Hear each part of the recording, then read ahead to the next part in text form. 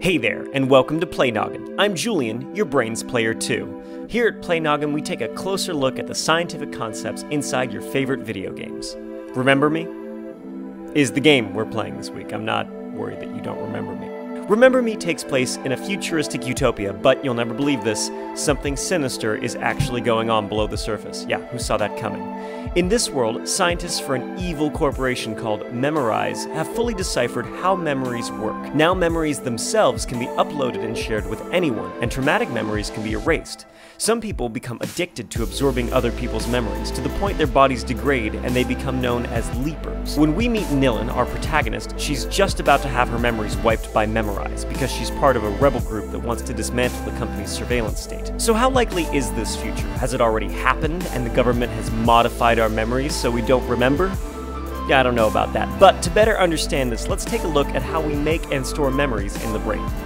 Our brains are sometimes likened to computers because they take in so much information and handle so many processes, but in reality, our brains are an order of magnitude more complicated than that. They store memories not as distinct wholes, but as complex constructions made up of our experiences.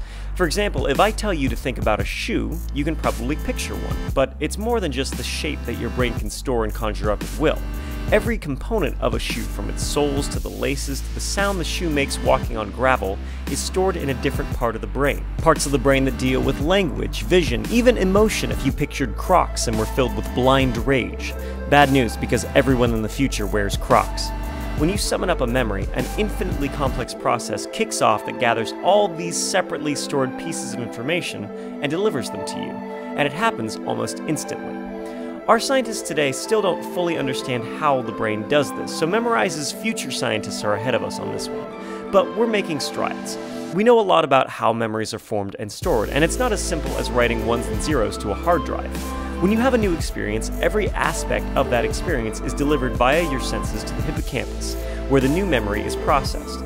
Next, the hippocampus, along with the frontal cortex, analyze the sensory inputs to determine which components, if any, are worth storing long term. The memory is then encoded to the brain with electricity and chemicals.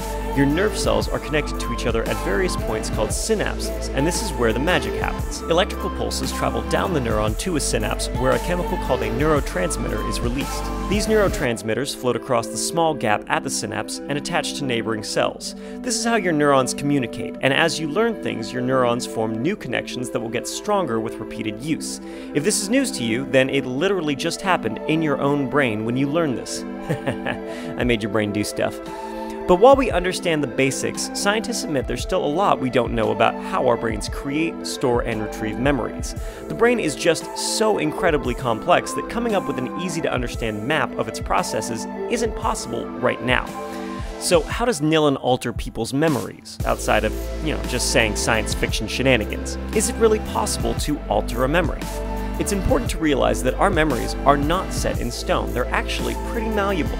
Every time you recall an experience, you reshape it a bit, and you're left with a stronger but slightly altered version of that memory. It's a process known as reconsolidation, and it can contribute to things like phobias and post-traumatic stress disorder. If you were involved in a bad car accident, for example, each time you remember it in detail, you may contribute feelings of fear and memories of physical pain, which are then encoded into the memory, layering on until you could end up too afraid to even get in a car. So one approach to altering human memories is by changing the emotional response associated with the memory. Experiments have shown that when the neurotransmitter that causes the fight-or-flight response, norepinephrine, was blocked in the brains of people with traumatic memories, they can disassociate the memories from negative emotions. Nilin basically does this in Remember Me, except the other way around. She changes her opponent's memories so they have a different emotional response to them.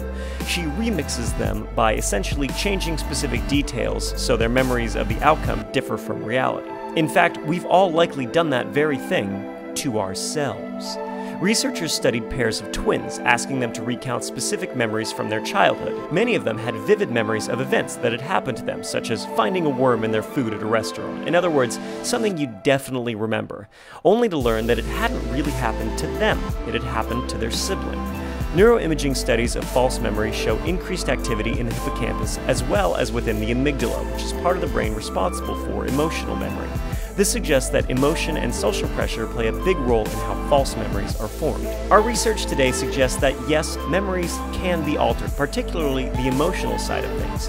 We may not yet know how to use technology to overload someone's memory. I guess that's like filling their brains with cat memes or something, but we're on our way to eternal sunshine at the spotless mind levels of memory manipulation. Remember Me takes place in the year 2084, and with our current rate of scientific advancement, it's not outside the realm of possibility for technology like that to come around in the next 6 or 7 decades. Though hopefully the FDA steps in to regulate things so we don't end up with a leaper problem. Hey, thanks for watching Play Noggin. If you like what you saw, remember to like this video and subscribe for even more videos that dive deep into the science behind your favorite video games. If you want to know if genetic memory is possible, check out our video on Assassin's Creed here. Leave your suggestions for games you'd like to see us cover in the comments, and don't forget to keep on playing.